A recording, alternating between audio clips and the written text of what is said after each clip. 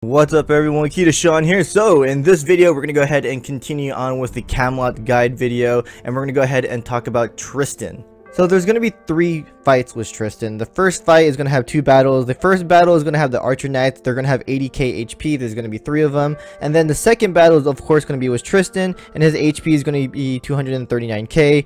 And then the second battle is going to be Tristan alone, 483k. And then the final battle, he's going to have 496k HP.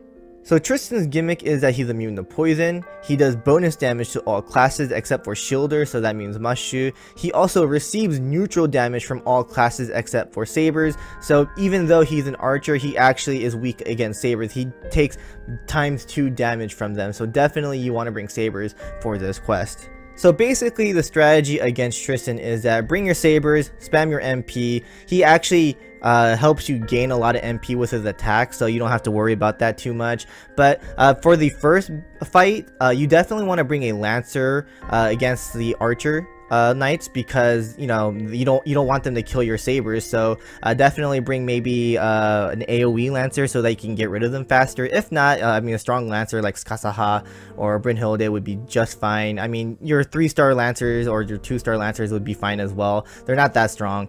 You can also use Raiko to use her Noble Phantasm, because she's a Berserker. She deals a lot of damage to them with her AoE Noble Phantasm. But of course when he gets to Tristan, she's going to be kind of useless. But that's when your Sabers come in, and your Sabers will do all the work after.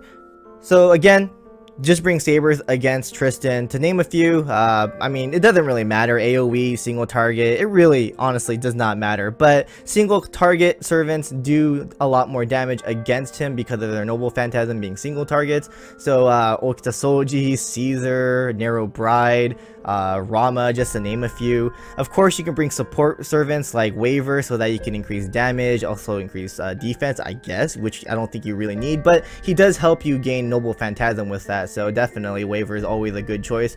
You can also bring Tamamo, you can I guess bring Mashu, and you can also bring like anyone that can provide some kind of a buff on your Sabers. But just remember, a lot of those servants that aren't Sabers are gonna receive bonus damage, so just be careful there. But again, just bring Sabers and you're good to go.